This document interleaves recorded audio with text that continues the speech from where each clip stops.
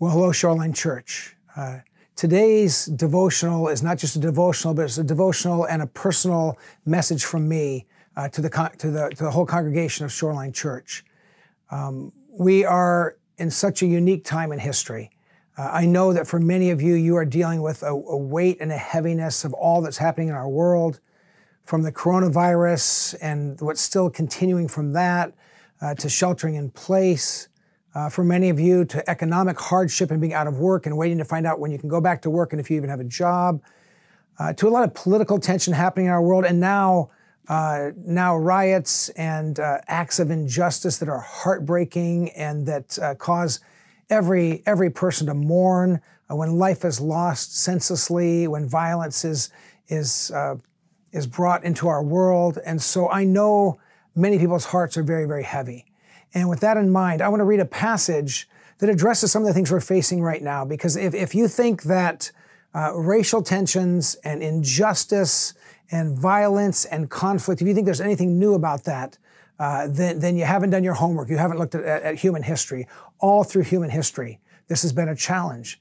And in the first century, in the days of Jesus, there was very specific racial conflict and tension between people groups.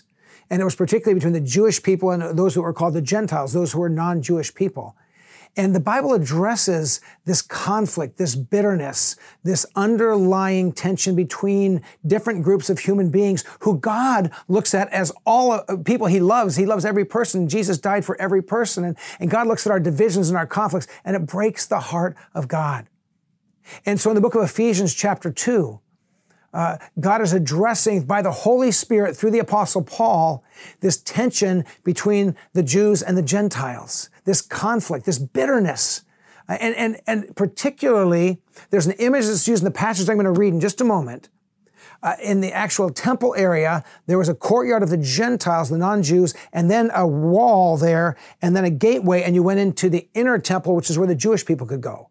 And that was called the dividing wall between Jews and Gentiles. It was as a physical dividing wall. Listen to God's word from Ephesians chapter 2.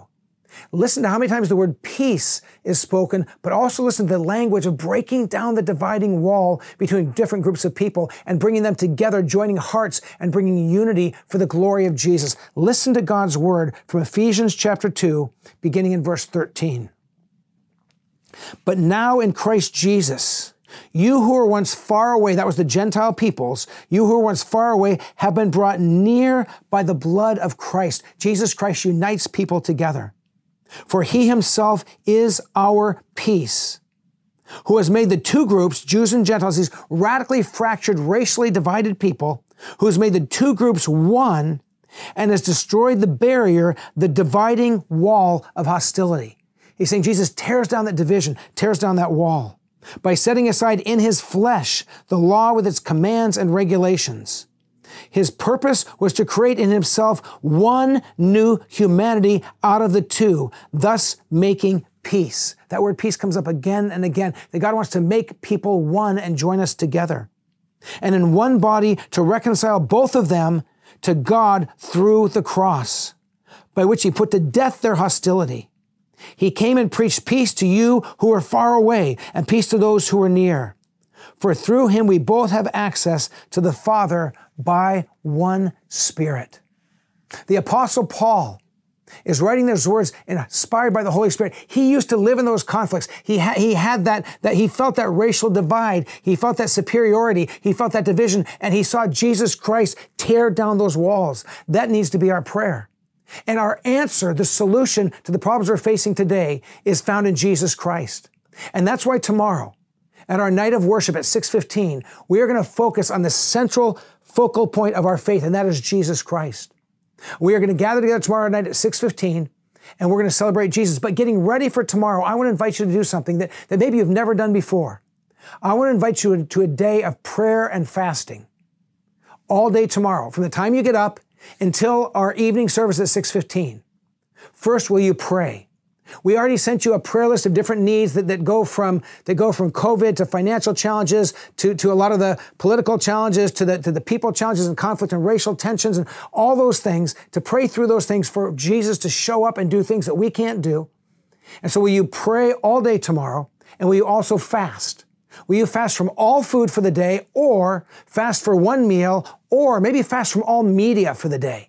And every time you want to grab your phone and get into media, every time you want to eat something, just pray and pray. Pray for our country. Pray for a vaccine for COVID. Pray for people that are out of work right now that need jobs. Pray for peace in our cities. Pray where anywhere we need to confess in our hearts where we have been bitter, where we have been estranged, where we built up walls between races and between peoples. Pray and confess your own heart to Jesus, but pray for all of these things.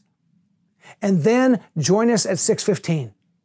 And we will sing songs of praise focusing on Jesus because he's the solution to our challenges, to our problems.